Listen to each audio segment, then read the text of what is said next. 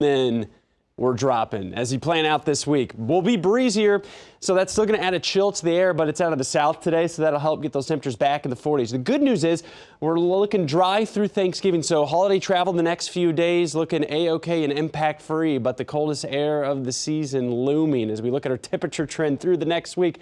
45 today, and then we're sliding. 40 tomorrow, high of 35 on Thanksgiving, and then highs likely in the 20s as we head through the weekend, but most of the time will be dry. Maybe a flurry or sprinkle overnight tonight, early tomorrow morning, but again, impact-free, and then a small chance we could see a little light snow as we head towards Saturday, but most of the area looking like we'll stay mainly dry.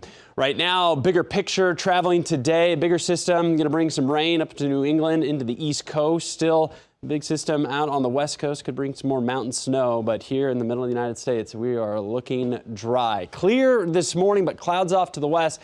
Those will move in as the day goes on. And with that, coupled with the south breeze, still going to net a little bit of a warm up, but still going to feel that chill this morning. Wind chill in the teens and 20s. The afternoon still on for the heavier jacket. We'll see highs back in the mid 40s, but still most of the afternoon seeing that wind chill in the 30s. That's a look out from Methodist Women's Hospital. Clear skies this morning. It's cold, 22 degrees, though the wind fairly light, but enough to have that feels like temperature drop down to 13 currently in Omaha. So temperatures teens and 20s, but most of the feels like temperatures in the teens, even single digits. And to Tacoma right now, feels like 6. That's it. 12 in Lincoln, 13, Omaha, 16, Harlan, Plattsmouth.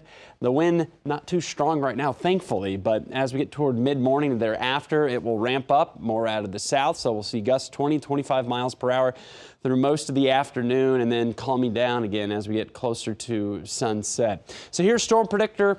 Cold, sunny start, clouding over as we head toward the noon hour. Temperatures around 40 degrees by lunchtime. Heading down to Lincoln for more state championship football action. Not as cold today, but still that breeze going to add a chill. Temperatures mid, possibly upper 40s down toward Lincoln, Beatrice by 3 o'clock, and then the wind calming down.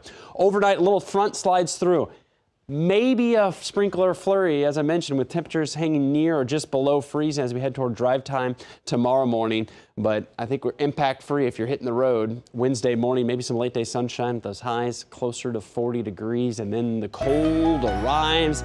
Look at those lows in the teens, highs in the 20s. Again, Friday night, Saturday looks like a little bit of light snow possible, but